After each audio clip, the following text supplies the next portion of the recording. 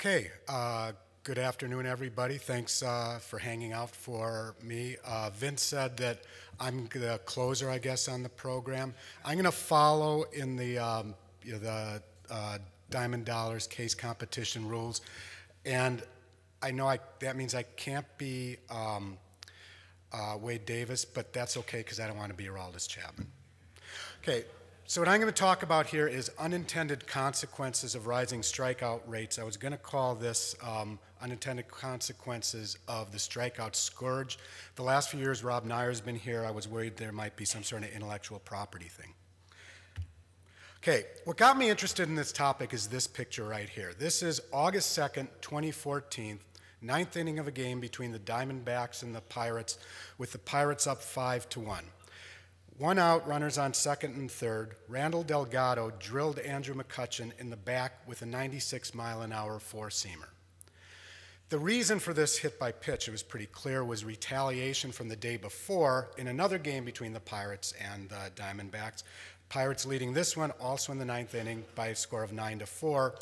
Ernesto Frieri hit Paul Goldschmidt in the hand with a pitch, breaking a bone and ending Goldschmidt's season. So this was pretty clearly retaliation. Now, full disclosure, I'm kind of an anti-hit-by-pitch guy. If I had a baseball and threw it at one of you from here at 96 miles an hour, not that I could, it would be battery, and I don't think it should occur in the, here, and so I wasn't happy to see it on the diamond. And so with kind of righteous indignation, I went and I looked up to see what an outrage this was, given how much progress we've made as a sport since the days of Sal Magley and Bob Gibson and Don Drysdale hitting lots of guys. And this is what I found. This is a table of plate appearances per hit batter. So the smaller the number, the more frequently batters are being hit. And so what I did is I flipped the scale around. So to make the graph look the way you'd expect it. Big numbers on that graph, or big slopes on that graph, is when there's a lot of batters being hit. The troughs are when very few are. And far from being an era where we've become more civilized with hit by pitches, we're kind of living in the golden era of batters getting hit by pitch. In 2015, there was one hit batter per every 115 plate appearances. That's the 13th highest rate in Major League history. Of the 13 highest rates in Major League history, all but 3 have occurred since 2000. Batters are getting hit more than ever before. And this is despite the fact, and I want to get the great man's quote right, spokesman for the sport and sort of, mascot for this conference, Goose Gossage, said the other day, he said, quote, "You can't pitch inside anymore." Well, I looked over Goose Gossage's career. Goose Gossage hit a batter once every 160 plate appearances. Last year, the average Major League pitcher hit players once in every 115 plate appearances.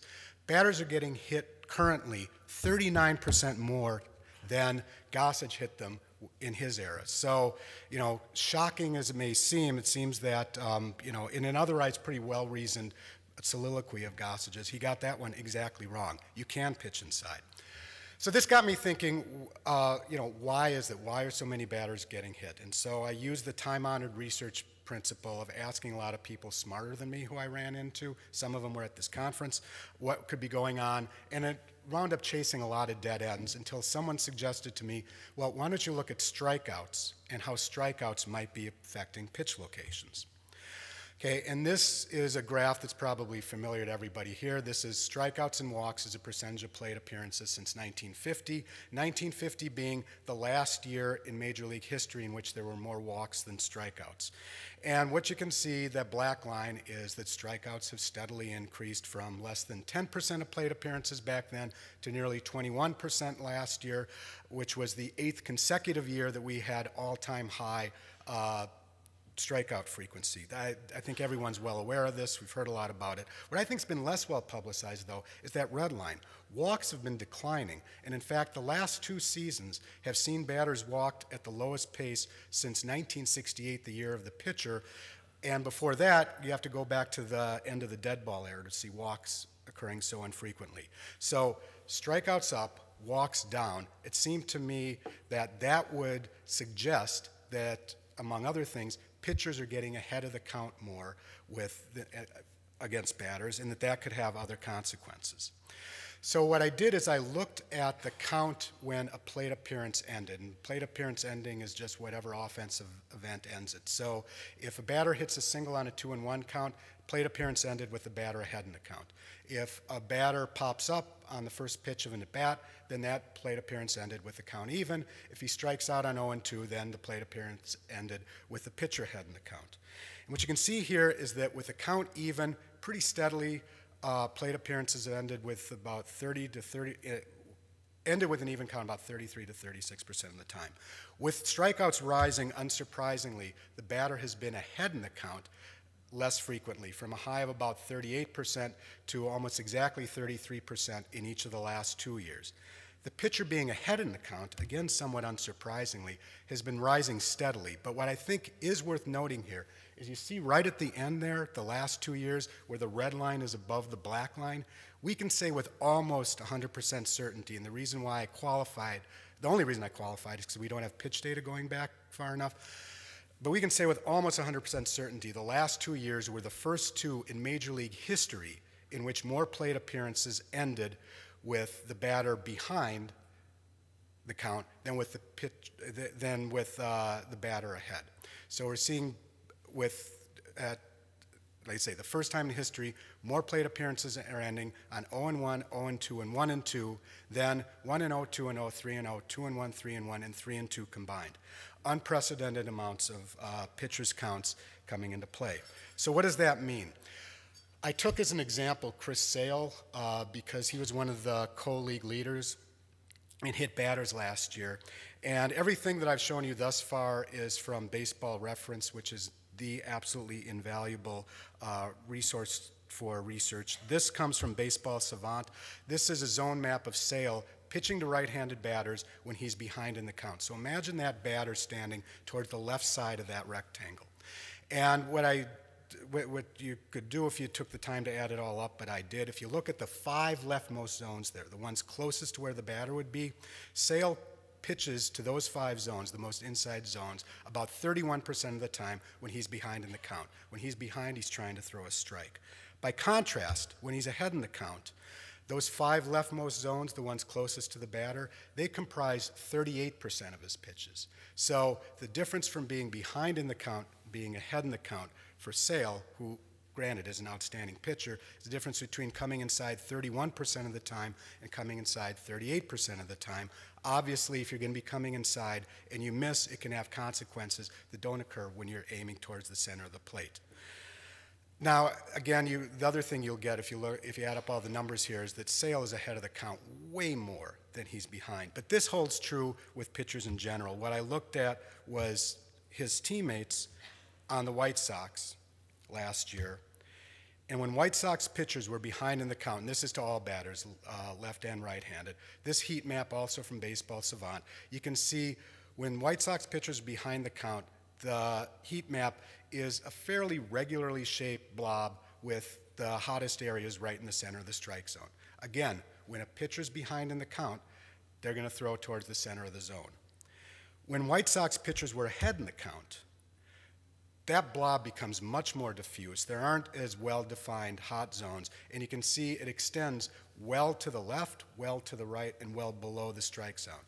And that makes sense. When a pitcher is ahead in the count, they're going to throw something along the margins of the strike zone, the periphery of the strike zone, in order to maybe get the batter to chase, to get the batter to set the batter up for the next pitch. But in any case, in an area where it's going to be harder for the batter to hit, but also harder if the pitcher misses the pitch to keep the ball in the strike zone.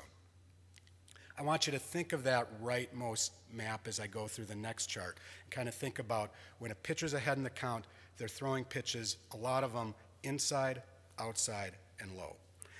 So what I wanted to do was look and see whether this difference in the pitching strategy as well as the hitting strategy, but mostly the pitching strategy, results in changes in outcomes when batters are at the plate.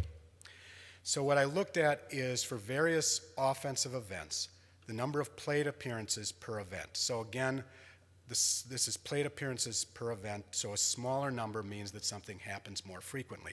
So I looked at various events and tried to figure out whether there's a difference in the frequency of the event when the pitcher's ahead in the count versus when the batter's ahead in the count.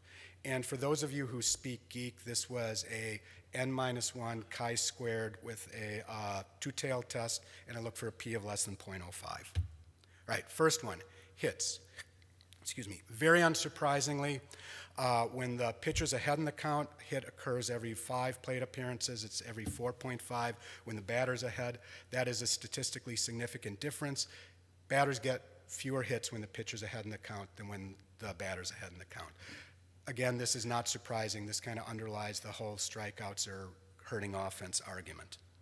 When you break down the types of hits, though, what you see is that there's a statistically significant decrease in extra base hits.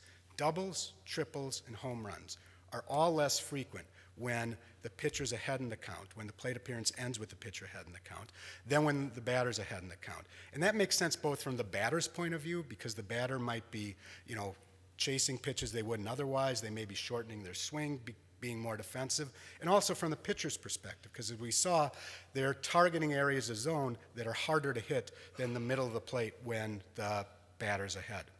The one offensive hit that isn't changed is the single, and I think you can probably make a pretty good argument that the reason why there's no difference in singles is that some hits that otherwise might have been driven further for an extra base hit, due to a combination of both the way the batter swings and where the pitch is thrown, those become singles instead of doubles, triples, or home runs. Okay, base running. Stolen base attempts are not affected by the count. However, stolen base success is. And I think this kind of buttresses well with what Lindsay was saying about suboptimal use of stolen base strategies. With pitchers increasingly ahead in the count, base runners are more successful with stolen bases. Again, think of that White Sox heat map. You've got a lot of pitches out here, a lot of pitches here, a lot of pitches low in the zone. Those are all more difficult for the catcher to get to rather than the ones in the strike zone. That slows down the catcher pop time, increases the likelihood that a base runner is going to be able to steal. Sacrifice bunts happen more frequently when the pitcher's ahead than when the pitcher's behind. I read nothing into that other than the simple fact that the most common count for bunts is 0-0. The second most common count is 0-1. I don't think there's anything beyond that. Sacrifice flies, though, I think it is worth noting, are less frequent when the pitcher's ahead, and I think for a lot of the same reasons that extra base hits are.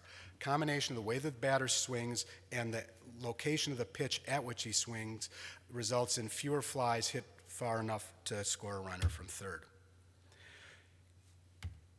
Come on. There we go. Grounded into play, reached on error. Neither of those are really affected by the count.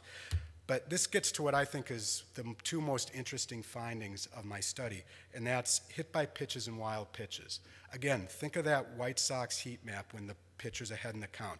A lot of pitches outside and low that if the pitcher misses by a few inches, that might get past the catcher. A lot of pitches inside that if the pitcher misses by a few inches, it might hit the batter. Overall, both hit by pitches and wild pitches are about 3 times more likely to occur when the pitcher's ahead in the count than when the batter's ahead in the count. And just to kind of take a step back from where we've gone, I've shown that increased strikeouts mean increasing pitchers' counts. Increasingly, pitchers are ahead in the count, and that those the difference in where the pitcher pitches when he's ahead in the count results in these different outcomes. Okay, and then finally, balks and pickoffs, they hardly ever occur, and they're not really affected by anything here anyway. So all the data I just showed you is from the 2015 season, and it shows that certain events are either statistically significantly more likely or statistically significantly less likely to occur when the pitcher's ahead in the count. If we can generalize these results, the conclusion would be that as we look through the past several years when strikeouts have been growing, each of these types of events should be affected similarly. So that's what I did next. First chart here looks at strikeouts versus total hits, extra base hits. What I looked at is the rate per plate appearance. I normalized it to have 1992 be my base year. I was not cherry picking data. I just picked 92 because that was the last year that fewer than 15% of plate appearances end in strikeouts. And what you can see here, the yellow line, strikeouts are up about 40%. You'll hear me say this several times. The other things I tried to track here get a little bit confounded by the PED era. If you just look at from 2006 forward, the institution of testing, you see strikeouts rising, hits declining, home runs declining, doubles declining, triples declining, a little bit of a blip in home runs last year, but certainly not enough for me to say that, that the trend has been reversed. I think that when pundits and other people following the sport talk about strikeouts reducing offense, this is what they're talking about. Increased strikeouts resulting in fewer hits, fewer extra base hits. Okay, sacrifice flies. What the data would suggest is that they'd be down. In fact, they are. This shows a 40% increase in sacrifice flies, in strikeouts per plate appearance, compared to an 8% decrease in sacrifice flies per plate appearance that occur with a runner on third and less than 2 out. So again, sort of consistent with what the intuition would be, that when you're trying to protect the plate or when the pitcher's throwing those tougher pitches, it's hard to hit the ball far enough to score a runner from third. Not really an exciting result, I think, but not one that's been publicized as much as the general decline in offense.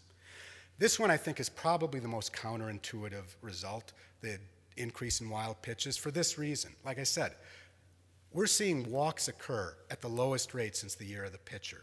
That would imply that pitchers have really good control. We're seeing unprecedented rates of batters striking out. That would also imply that pitchers have really good control. And yet what we're seeing here is that since '92, strikeouts are up 40% and wild pitches are up 23%. If you just look at the last 10 years, if you take 2005 as the base year, since then there's been a 24% increase in strikeouts, a 6% decrease in walks, yet wild pitches, and I'm using wild pitches per plate appearance with a man on base, in that period are up 29%. Clearly, what's driving wild pitches is not the improved control that's implied by more strikeouts and fewer walks. It's by the count, which is a consequence of that improved control, resulting in pitchers targeting parts of the zone where a wild pitch is more likely to occur. Whoops. And then hit batters, the thing that sort of got me interested in this in the first place. They're down a little bit from around 2000, but generally these have kind of tracked strikeouts. Strikeouts up about 40%, hit batters up about 40%. Again, if you're thinking that pitchers have better control, you wouldn't expect them to be hitting more batters, but I think the conclusion here, and I'm pretty comfortable saying that this is what's the case, is that because of increased pitchers counts, pitchers targeting the inside part of the zone, that's what's hitting batters. It's not because pitchers have poor control. So just really quickly going back to what got me going on this, the August 2nd game when Delgado drilled Andrew McCutchen. The day before, as I said, Ernesto Frieri hit Goldschmidt and broke his hand. That was on a 1-0 count. And you think, okay, pitcher's ahead in the count, maybe that's what's going on. But anybody here an Angels fan? Okay, you probably remember 2014. This was the no idea where the ball is going phase of Frieri's career. This is his Brooks Baseball zone map during his time as a Pirate. What you can see is, yeah, maybe he was trying to get something on the inside part of the zone, but more likely he was just trying to throw one over the plate, and he had a lot of problems with that. Now, Delgado, my contention was that he had intentionally hit McCutchen. Two pieces of evidence would support that. The first one being the hit batter occurred on a 2-0 count, which I've shown is 3 times less likely to result in a hit batter than one when the pitcher's ahead in the count. The other one is that this zone map shows Delgado against right-handed batters in 2014. He pitched down and away to righties. This is from a catcher's point of view. For him to come up and in, and that happened to be the second pitch in that bat that was up and in, he was trying to hit him. So in a way, I launched on this project to try to explain what happened back in 2014, and the answer I found doesn't really successfully explain this particular date, but I think it does explain some bigger trends that are going on in baseball. And those would be, first of all, more strikeouts means that pitchers are increasingly ahead in the count, and when pitchers are ahead in the count, they change their strategy as to where they're trying to throw the ball. Instead of focusing on the middle of the plate, they're focusing on the margins of the zone, and when you focus on the margins of the zone and you miss, you can have consequences that you don't have when the pitch is targeted more to the center of the zone and they miss. And those consequences from pitchers being ahead of the count more are fewer sacrificed flies, more wild pitches, and more hit batters. And I think it's pretty apparent that if you're watching a game and you're a fan of a team, that you get upset when your batter's not able to drive a runner in from third with less than 2 outs. You get upset if your pitcher throws one to the backstop with a runner on base. And you get upset if your star player gets hit by a pitch. All those things are apparent. What I think is less apparent, and what I hope I've demonstrated today, is the degree to which all three of those events, as well as the decline in scoring that everyone's talked about, can be tied to an increase in strikeouts. Okay, thank you, and I can take any questions.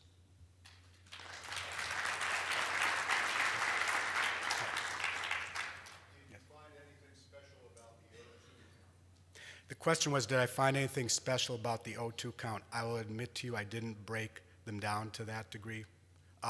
Obviously, O2 counts, the next event is a strikeout more than it is for any other count other than 1 and 2.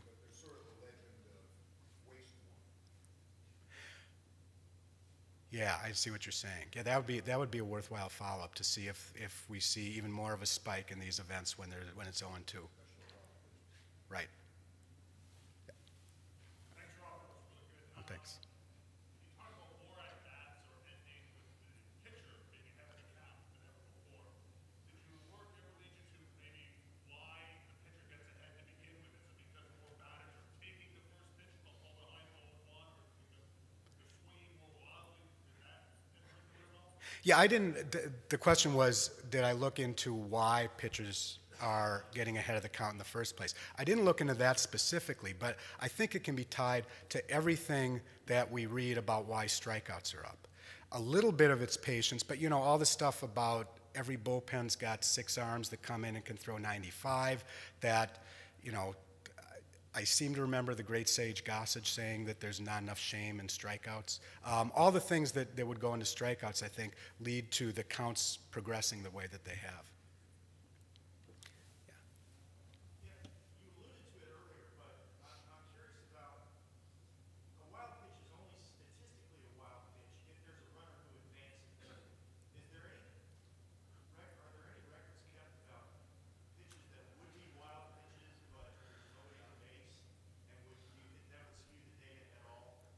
Yeah, that's a good question. Is there data that would look at what happens when a pitch is wild when there's nobody on?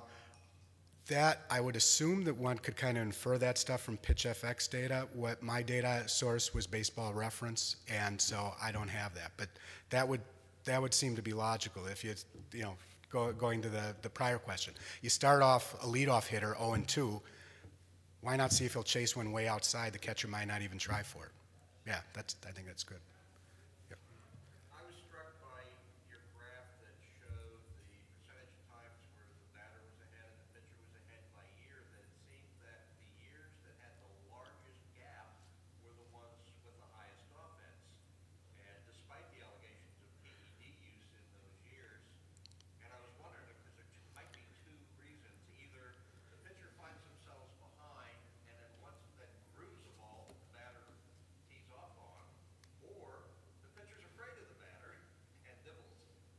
Yeah, that's the whole.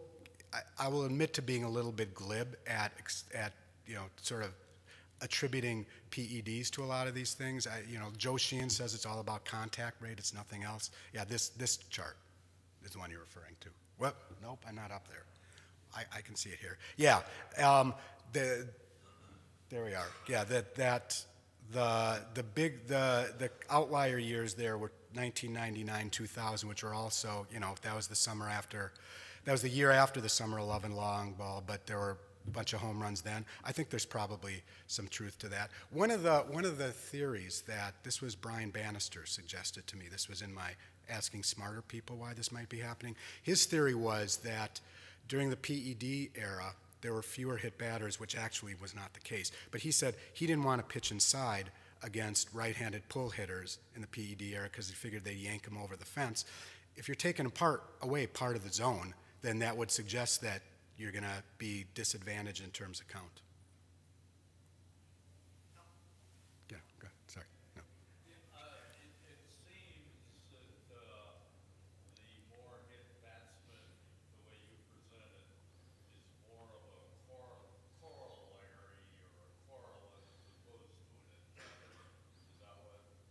Yeah. Whether the question is whether I'm saying that hit batsmen sort of like a consequence of rising strikeout rates than a phenomenon on their own. Mike Farron, who was here earlier, suggested to me that maybe the increase in hit batsmen could be a consequence of more players coming to the majors from colleges, because colleges use hit batsmen as as an offensive weapon. I heard a college coach saying that one of the things he needed to teach his freshmen was how to wear a pitch. How to get hit. When I looked into that, though, the two things I found: one is that there's not a lot more kids coming up from college now than there were in the past. Second, two of the most frequently hit batters are Starling Marte and Shin-Soo Choo, neither of whom went to an American college. But the third thing is batter rates are up for everybody, the college kids and non-college kids. So that made me think that, it wasn't a consequence of that. It could be a consequence of pitchers maybe pitching inside more, though I don't know that, the data, we've got a limited data set for that, but it would seem to me that this, given the difference in those zone maps, that would be the strongest explanation, the difference in counts.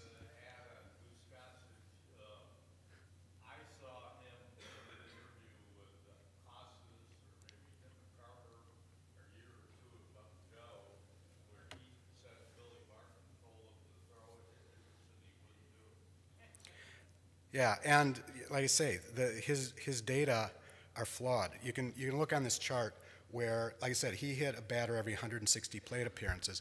Look on the graph where the 160 is. That's nowhere near the rate that players are getting hit now. Well, maybe because you can't throw inside without somebody complaining about it. Yeah, and he very well may be correct about that.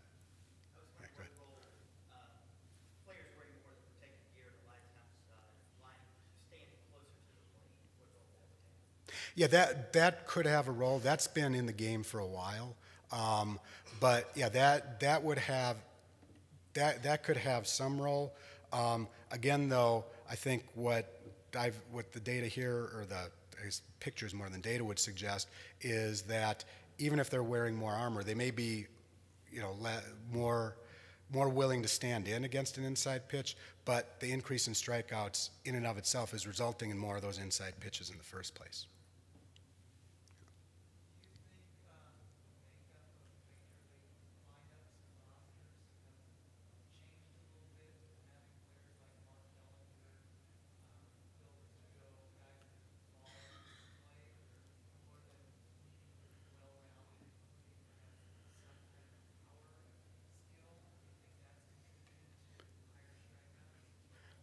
Oh, if the question is, if we're moving into the reason for higher strikeouts, we could have like back-to-back sessions on that. I mean, certainly, yeah, the way that players are swinging, the way that they're incentivized.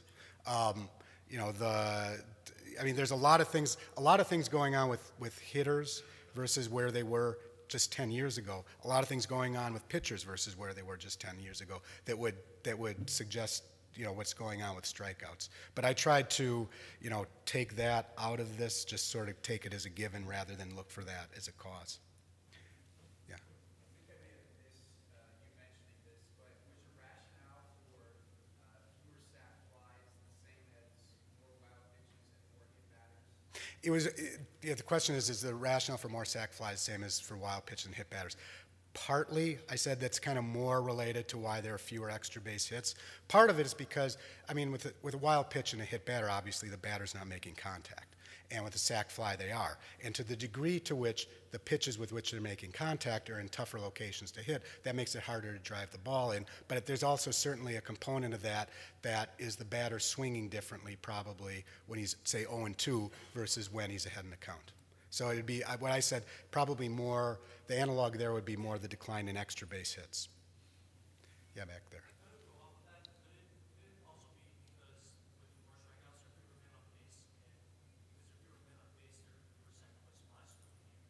Yeah, I'm glad you asked that. Yeah, the question is fewer men on base, fewer sacrificed flies. When I first did this, I used my denominator for everything with just plate appearances. And I said, yeah, there's fewer sac flies for plate appearance. They're like 14% less. And there are more strikeouts per plate appearance. I said, wait a minute. what I really need to look at is plate appearances, and thank God for Baseball Reference. You can get this stuff so easily. What I really need to look at is plate appearances with a runner on third and 0 or 1 out. So that's what I used as my denominator there. So it's all on equal footing. Okay. Any other questions? All right, well, thank you for being Naderaldus Chapman.